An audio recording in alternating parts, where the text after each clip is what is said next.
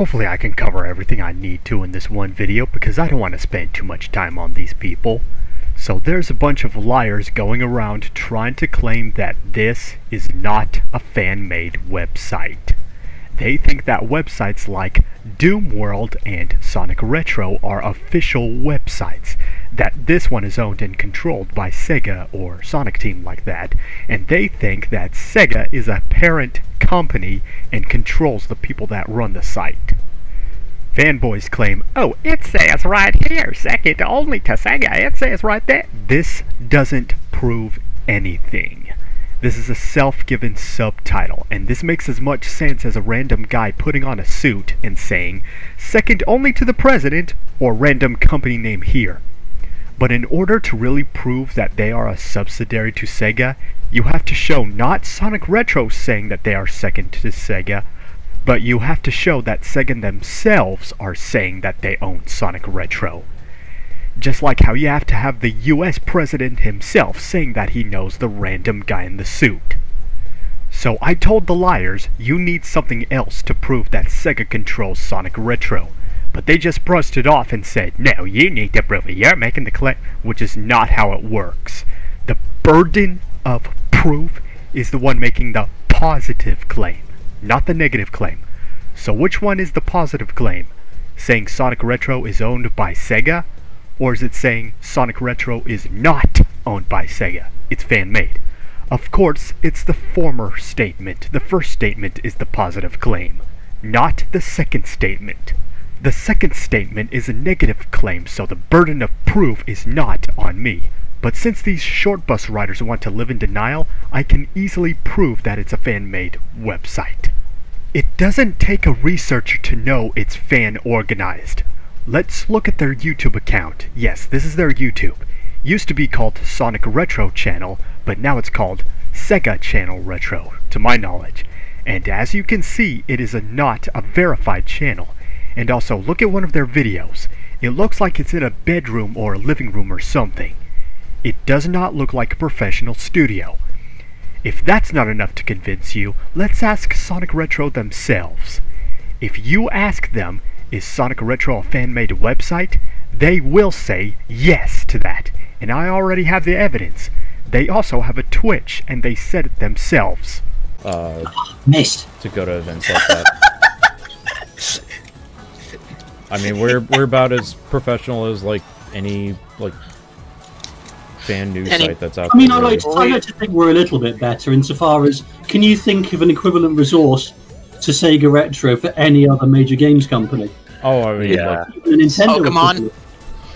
But for like front page writing and stuff, like we don't get paid at all. No. We don't. But we do want to maintain a standard of, you know, we don't just want to report every little thing that happens. But so there you have it. SonicRetro team themselves admit that SonicRetro is a fan-organized website.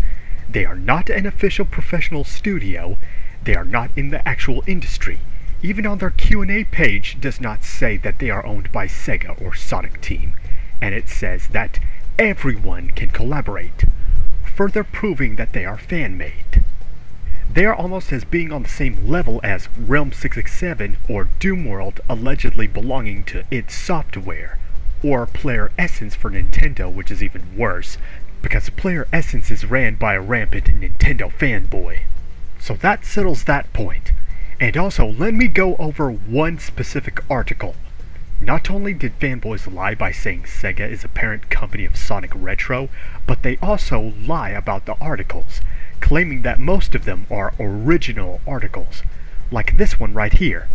A guy claims that the actual Sega executive, Takashi Iizuka, said everything in the article word for word, and that the author who made it didn't add their own spin, nor add their own words to it. There is no other source showing that he said this word for word. That was a reason why I found it questionable for this to be an original source, but fanboys still denied it. So guess what I did?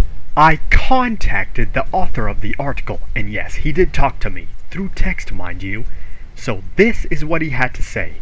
First, he explicitly tells me that when the article was made, it was long before they could do interviews with the executives themselves. This proves that they did not talk to the executives personally when this article was made. And not only that, he admits and shows that it is not the original source. In fact, the real source for the article is a Nintendo Power magazine page. It even says it on the tags. So some liars are not only saying that this is an original article, they claim that everything in the SonicRetro article was said by the Sonic/Sega team executive exactly word for word. So let's see if the Nintendo Power magazine page is a copy and paste job. In the article, people reference this paragraph, and in the Nintendo Power page, it comes from this corner. So let's read what it says. So, where is it? Where is the all? Where is the word all? See, it is not a copy and paste job. It is not 100% word for word identical. So that means even the fanboys were lying about that. Resorting only to this source while ignoring other sources is a textbook example of confirmation bias, backed by the fact that it is the only one like it copy and paste wise.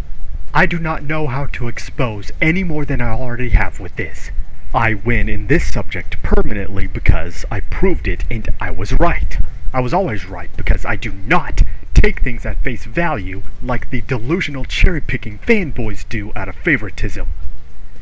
The people who thought this was an original source are liars, they're frauds, and they're fakes, and they should be ashamed of themselves and ashamed at other people like them. There is no debating this, there is no disputing this, and there is no countering this. I should receive an apology from them being wrong about this, but I know I'm not getting one. I will be surprised if I do, but it's likely not going to happen. If you want to present something, show something explicit. Do not try to make up definitions of words and phrases, and do not claim exclusivity for them. You will be sent packing off my channel if you do. Because as of right now forward, which has been for a while, you get one strike, and I will not take any pseudo-intellectual arguments. Those mental gymnastics won't work on me, not anymore. So in the end, Don't. Bruh. To me.